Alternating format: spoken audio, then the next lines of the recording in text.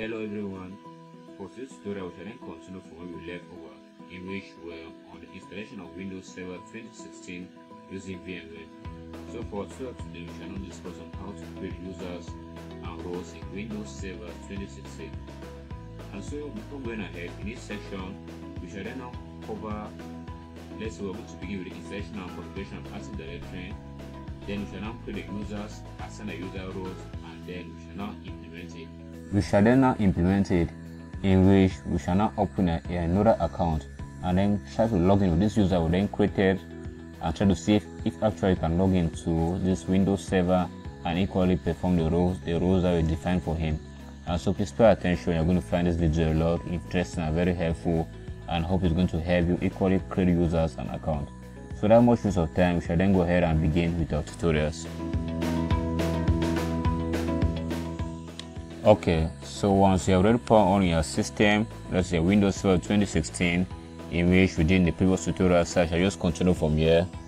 And so once you already put on your system, like I said, you have to just go ahead and click on Add Roles and Features. For this Server Manager dashboard, as you can see. Here you have the dashboard, your local server, you have the all servers and the DNS functionality. So go ahead and click under Add Roles and Features. Once this windows pop up, then now you have to now go ahead and configure it. So just simply go ahead and click on Next. Then you have either you are going to see a role based or feature based installation. Click on that and click on Next. Then now click on select a server from the server pool and still click on Next. Here you have to go ahead and click on the Active Directory domain services. As you can see here that I've clicked on, and click on Add Features. Then click on Next. Make sure that Net Framework 4.6 feature is actually selected. So you can see it is selected on mine, the both of them are selected, and click on Next and proceed with your installation. So click on Next and make sure you highlight Restart the destination server automatically if required. So select that and accept it. Then click on Install and be patient here. Now like this, it is now installing the Active Directory service on your system. It can stay like to 5 minutes, so you have to be patient, and you can take a cup of tea while waiting for that period. I shall then post my video here until the process finally install the Active Directory on my system. Okay, so as you can see now like this, it has already installed the feature, that is the Active Directory feature on my system. So go ahead and click on Close this browser.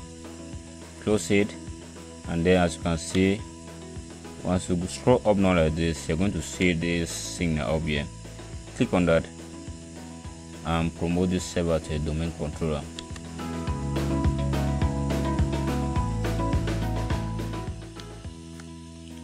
So now be patient where it adds now the deployment operations. But before going ahead, I want you to understand something, which Active Directory, it contains the necessary operations in which is going to give us possibility to create now users and computers onto the system. So that's very important for us to first of all install Active Directory if you want to create users and assign their roles. So let's proceed. Select Add New Forest. Then just type in a root domain name, in which I shall give here my domain as tita.local.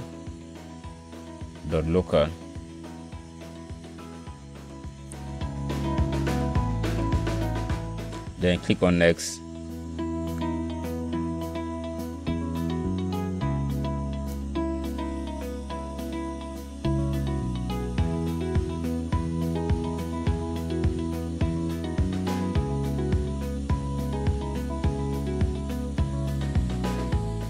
So from here henceforth, just simply bring your mouse here from Windows Server, then click on Windows Server 2012 R2, and in the domain function, make sure you select it into Windows 2012 R2.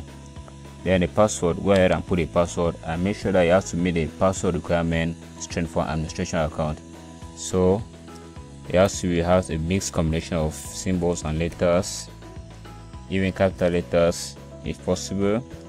Equally do the same thing here. Then click on Next and proceed.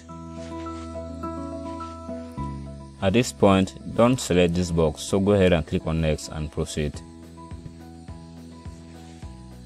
Now it is verifying the BIOS name assigned to the domain, so be patient, it will soon be done.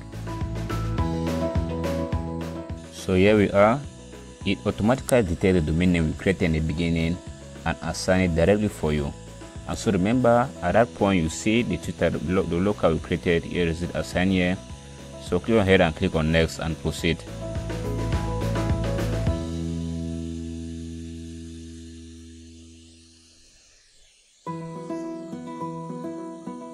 So here we see these are the specified location of our database folder equal to the log files folder.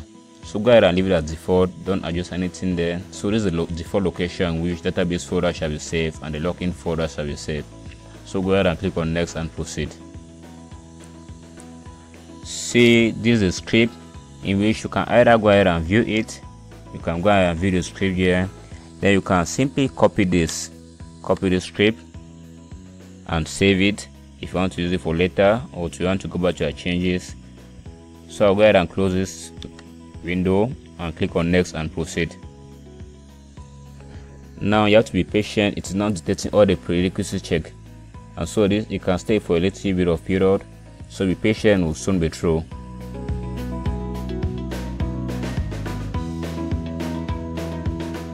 So as you can see now, all the prerequisites has been checked and successfully passed. What you want to know for sure is that if actually receive an error here, it means that you do not actually configure it very well and you do not click on restore, that is to restart the server when we see configuring Active Directory. So it's very important you pay attention very well, so you're not going to have any mistake at this stage. So go ahead and click on install, and now like this, it will now take a short period of time to finally install this Active Directory domain services configuration in our system. So be patient a little bit and we shall be through. So at this stage, you're going to now receive this signal in which you're about to be signed out. So it's going to now restart your system to finally install the Active Directory onto your computer. So be patient a little bit and you're almost through.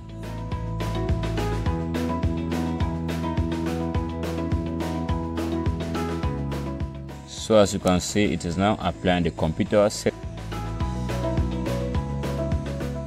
as you can see, once the system is now restored, you can see your dashboard now open automatically, and you can now verify that now that more roles and services are being installed in your system. Now you can see the number has now increased to 5. Okay, so go ahead and click on tools. You can see here, you see Active Directory users and computers. Make sure you click on it.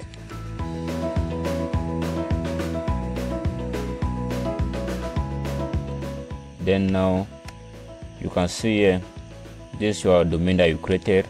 It's the local, I hope you remember when we were creating it. Then now just click on this and select users. Okay, then click on the properties. You go down to new, add user. From there now go ahead and insert the first name of the user. So I'll just begin, and his last name. Then I'll use this as my user logon name. Go ahead and click on next, then the password.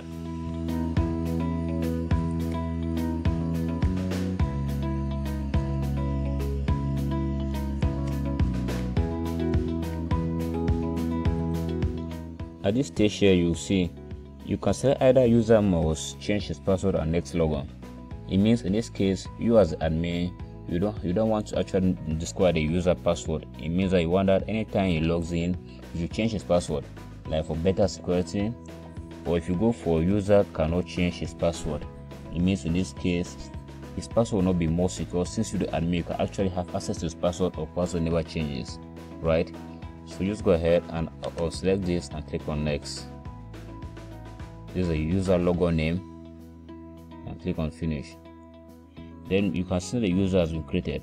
Okay, so you can now click on this and verify the properties.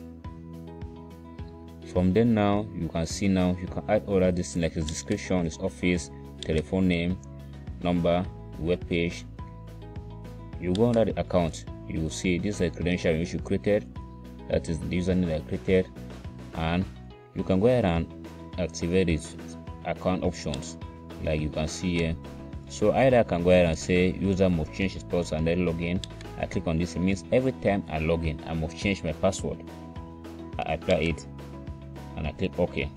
But if you select password never expire, it means that he's going to use this password forever, except if you undo by the settings. I click on OK. Then at this stage now you have already created a user. Now it's time for us now to test this user and see if you can actually log in into another session. So now I will just go ahead and sign out. Since we already created our user account, go ahead and sign out. Select Windows, then click on that administrator and sign out. From here now, just press Ctrl+T there, so send the control and sign out the other user.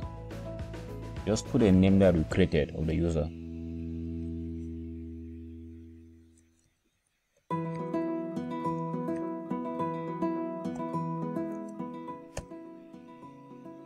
So you will see this message in which the user password must be changed before signing in. You click on OK. So go ahead and put in the new password. This is due to the setting we created. I hope you remember. So I go ahead and click on enter. So I receive my password has been changed. Then sign in. And so if you receive the message that your method you are trying to use isn't allowed, for more info, contact Network Administrator. Just follow me and see what I'm going to do to solve this problem. So you have to log in back onto your administrative account. So come back here and log in back as your administrative account.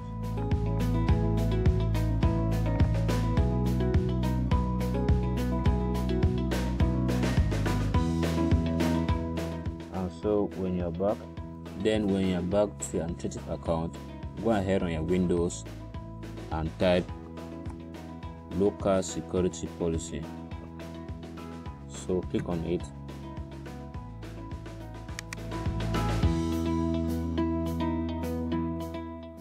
Then go to local policies, user right and assessment. Then go ahead and select allow on locally. So click on properties. As you can see here, it is blocked. It means that we can't actually change it here. We're going to use a different way to work on that. So I will then end at this point for this session. Then we'll continue in the second part due to my video recorder limit I'm using. So please make sure you follow the next session. We shall then run out with this, and I shall make it quickly for you to easily follow. And thanks for following this session. Please, I'm waiting for people to all join me in the second section.